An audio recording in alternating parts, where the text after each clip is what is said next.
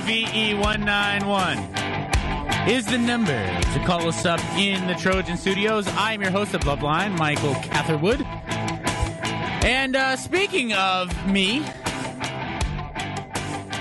my father, the man who gave me life, the man who put sperm in an egg that birthed me, he is also the inventor of a game we like to play here on Loveline called Stinky Pinky. And it was many moons ago when my dad was proudly serving in the United States Air Force. He was a high-ranking member of military intelligence, and he was working at the Pentagon at the time.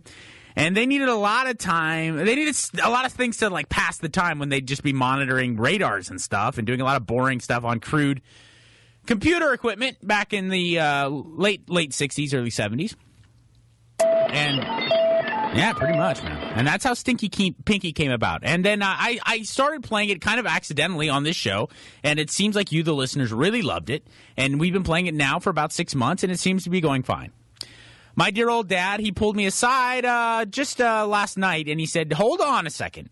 Now, it's fine. Play Stinky Pinky. Enjoy it. It's yours to do. But I feel like as a creator, I should let you know, you're doing it wrong. There's some problems with how you guys play the game. Now we have my father in his first radio appearance on the phone. So let's bring up my dad. What line is he on here? There it is. He's on the Erica line. Hello, Dad. Hello, Mike. How are you?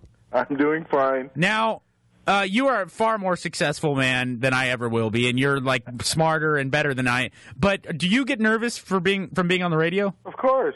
Okay, because, like, that's so weird.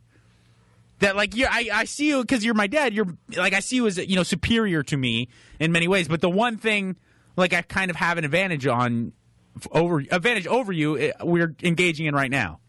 That's right. Yeah. Okay. That's right. Now, okay, I kind of gave the little breakdown of Stinky Pinky. Am I correct in that? Is that how the game came about? Like at the Pentagon? Well, pretty much, yeah. We were a group of officers from Army, Navy, Air Force, and our job was to maintain the highly secret computers that kept track of orders of battle and imagery reconnaissance, targeting information during the Vietnam War. And in those days, computers weren't as reliable as they are now, so we spent many long hours sitting in a windowless, highly secure computer room, just sort of monitoring things and watching things and hoping they didn't break down. And it was a group of us that sort of invented this thing together, playing different games, and we came up with Stinky Pinky as a game to play to pass the time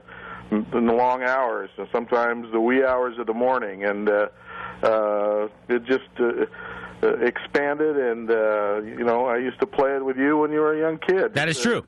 Improve your vocabulary. That is how I came to know the game. That was our road trip game, you know, when we'd be in the car. And you enjoy the fact that I brought it to Loveline and that people across the country and across Canada and stuff can now play Stinky Pinky. But you took you took offense a little bit to how we've kind of bastardized the game. Am I right? Well, yeah, a little bit. The original part of the original rules of the game were just like you described on the air. The both words had to rhyme. They had to have actually the same number of syllables and had to rhyme. And the third thing was they sort of had to be related to each other. They just couldn't be two random, unconnected words that happened to rhyme. Right. So Stinky Pinky's the perfect example. People have smelly fingers. We won't go into details about that, but yeah. That was the thing that I was mentioning to you, that sometimes some of these things are kind of far out. But so yeah, you can't just describe. You can't just like isolate. The two words can't be totally unrelated and have nothing to do with each other. That was certainly our rules, and every now and then when I listen, I hear something like, that's not a good one, because we're. Okay, so essentially what you're saying is that not only do the words have to rhyme, but there has to be some relation to it, like you said, a smelly finger. Those were our rules. Okay. However, you know, the game evolves. I enjoy listening to it, and they come up with some. Believe me, your listeners come up with some great ones. I love it. Nice. All right. Well, thank you. Thank you for setting the record straight. Now, you threw a party for my brother-in-law tonight at the home, and it was a big fiesta, and everybody was having a good time. Do you think that because Mom may have knocked some back, you're going to get lucky? We'll leave that between us. Are you gonna wreck Mom right after this phone call? Right now, I'm sitting listening to you, smoking a nice cigar. All right. Well, enjoy yourself. You've earned it from many years of hard work. Sit back, relax, and smoke cigars and enjoy yourself. Thanks, Mike. Thank you, Dad. Bye. Love you. There you go. Mike. Yes. I heard you in here talking to him off air, and the one thing you promised you weren't going to do was talk about his wiener because he didn't want to go on. I was talking about my mother's vagina. Yeah, but his wiener was definitely involved. Let's call my dad back and ask if he gets anal. Let's not do that. Why? I was going to go on and ask what the hell is wrong with you. What do you mean? Is it his fault that you are the way you are? No. In fact, it's in spite of. My dad's like super, like you heard him. I mean, during the Vietnam War, my dad was one of the more responsible and more he had more responsibility than a lot of other people in the entire United States military. He was a very high-ranking military official with some of the highest military clearance during the Vietnam War, living in Washington, D.C., working at the Pentagon, and he has gone on to have a immensely successful career with a big, huge, multi-purpose business firm, and now he's retired, and he's a straight and narrow kind of super smart guy. He's at home smoking cigars by himself, enjoying you as he deserves to, and his jackass son is talking about him banging his mom on radio. Yeah, no, it is, if you met my parents, you would wonder how I ended up this way, but, look, aren't you glad I did? Oh, my God, that was the cheesiest thing you've ever done with a smile. Take a call.